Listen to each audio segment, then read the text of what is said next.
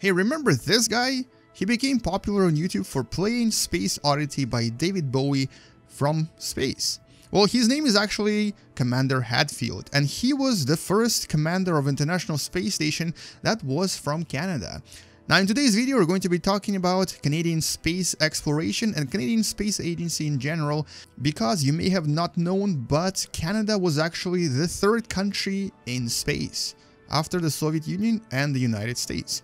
Welcome to What the Math.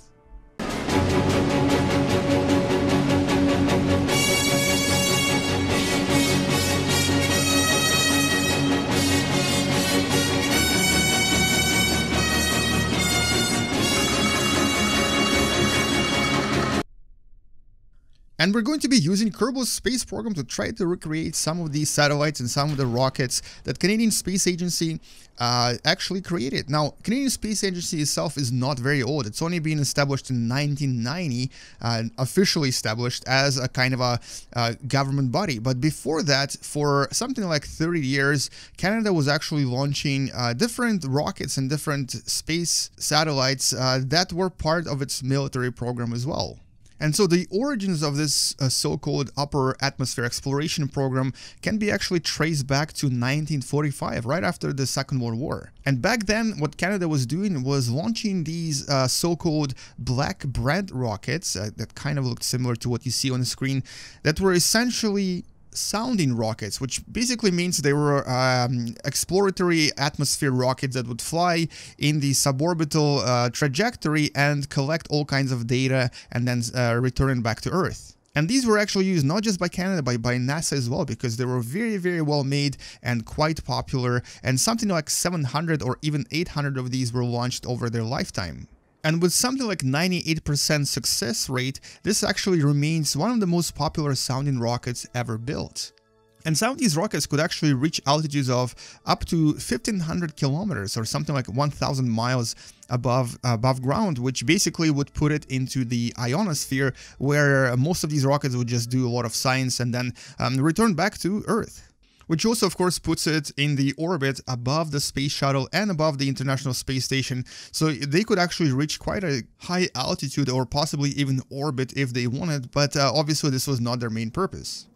And then in 1957, scientists from the Canadian Defense Research Telecommunication Establishment, which basically is the equivalent of early NASA, but obviously in Canada, started to work on a different kind of a project. They actually started to make their first satellite, and the code name for the satellite was Alouette 1, which is basically French for skylark, which is of course a type of a bird that you see on the screen right now. And the actual satellite looked like this. So it was a really interesting design, but obviously nothing original, nothing innovative. But for Canada in 1962, and this is when this satellite was actually launched, this was quite an achievement.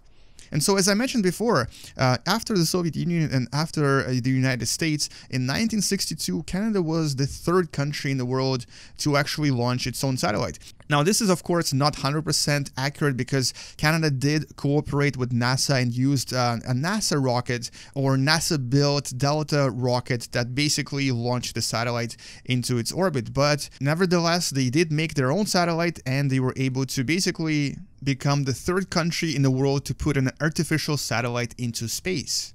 And what's really, really unusual, or I guess impressive about this particular satellite, is that it had some incredibly excellent technical capabilities. It actually lasted for 10 years instead of expected 1 year, and ended up doing some amazing, crazy research, including ionosphere research, which was actually not planned to begin with. And because of this outstanding achievement, Canada actually became one of the most respected countries back in those years, and later cooperated with various countries, including Russia actually, to try to create various satellites and various rockets as well. Now, the actual satellite was launched from the United States, specifically from the Pacific Missile Range in California. And so technically it wasn't really launched from Canada, because Canada doesn't have any launching platforms. But since the satellite was put in quite a high altitude orbit, specifically here we're talking about almost 1,000 kilometers of both periapsis and apoapsis, this means that the satellite is still out there. It's still actually orbiting our planet,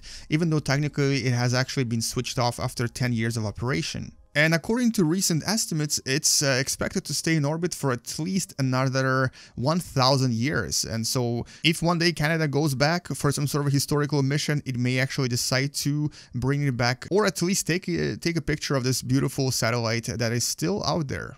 And the actual mission for this satellite was actually fourfold. There were 4 scientific experiments it was trying to perform, and all of them were based on receiving various electromagnetic impulses from space on various frequencies and then analyzing them and sending them back to Earth. So it actually studied the cosmic radio noise, it studied the very low frequency radiation in space, it also studied high energy radiation using Geiger counters, and finally it also measured the electron density of the ionosphere using its sweep frequency sounder. So there's a lot of experimental data that this satellite was able to provide within 10 years that it was in space. And following the Alouette 1 satellite, Alouette 2 was actually also put in a very similar orbit in about 3 years after the launch. And this is the point when United States actually started to cooperate actively with Canada, and the next 2 satellites were put into orbit and basically used co-jointly with the Canadians,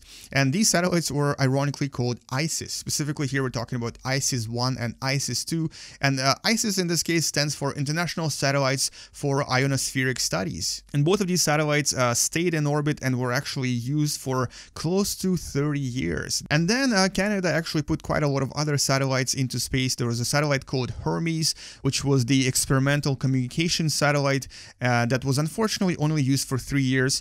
There was another satellite called RadarSat, which was the Earth observation satellite that was used for something like 20 years. And every other satellite that was put into orbit since then, specifically starting with MOST, also known as MOST, which is actually a Canadian space telescope, all of the other satellites are still in use today. And what's unusual about Canadian space exploration is that, or I guess that's kind of common for Canada, is that only one of these satellites was used for military use.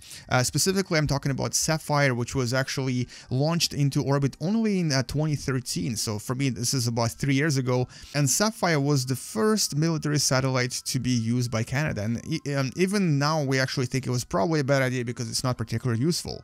And all of the other Canadian satellites were actually for strictly scientific use or commercial use as well. And another unusually cool thing about Canadian Space Agency, or I guess the early Canadian Space Agency, is that with the launch of Anik satellite, and Anik was the series of geostationary communication satellites, and the word Anik itself means little brother in Inuktitut, which is one of the official languages of the Northern Territories in Canada. And anyway, so these satellites became the first in the world to become geostationary communication satellites. And using Anik satellites, Canada was able to show that it's possible to essentially establish a communication network for any country using these geostationary satellites that would basically be always placed above a certain point above Earth. And this way you could actually establish really awesome TV channels, which we have today. And obviously all of our cell phones and all our mobile networks use them for communication as well. And one of the reasons why Anik satellites were even launched was because Canadian Broadcasting Corporation, CBC, actually wanted to be able to reach the northern parts of Canada, and this allowed them to broadcast all of the TV channels, even though technically they weren't really that good. And that's probably one of the weaknesses of Canada, is that our TV is not very good. But anyway, they were actually able to finally reach the northern Canada and transmit all of the channels to the really remote locations in North Canada. And here specifically we're talking about 12 amazing color TV channels, which allowed some of the remote communities in the north to finally watch TV. And actually, Anik satellites are still in existence today, and the last one was launched in 2013, and this was called Anik G1, which was actually still launched for the same purpose, to deliver more TV services to various locations around the world. And here specifically we're talking about providing direct-to-home television to even countries in South America. And this is actually really interesting because Anik satellites are probably some of the more successful commercial TV satellites that have been in existence for a very, very long time. And I think this kind of actually defines Canadian Space Agency really well. Most of the missions were peaceful. Most of the missions were meant to either provide the telecommunication to remote communities or to basically explore and discover new things about space and universe. And really only one of the satellites was essentially a military satellite, and even that satellite, called Sapphire, was actually only used for monitoring space debris and various satellites within orbit, and not really anything malicious or dangerous. And I personally think that the best representation of Canadian Space Agency is, of course, in its official coat of arms. Its logo is essentially this. It's a space horse. Yes, that's right. It is probably the coolest and most unusual space logo you'll actually see in any of the countries. And this kind of gives you an idea of what the Canadian Space Agency is like. It's all about being peaceful and exploring the universe. And anyway, so I think this is all I wanted to say about Canadian Space Agency and the history of space exploration from the perspective of a Canadian. Now, hopefully you enjoyed this video, and if you did, don't forget to subscribe and don't forget to share this video with some other friends or family that you think may like space videos and learn more about space in general. And if you are a Canadian, or if you know something else about Canadian Space Agency or Canadian space exploration, please post it in the comments below. And as always, thank you so much for watching. Like this video if you've enjoyed this, and game you later. See you in the next video, and bye bye.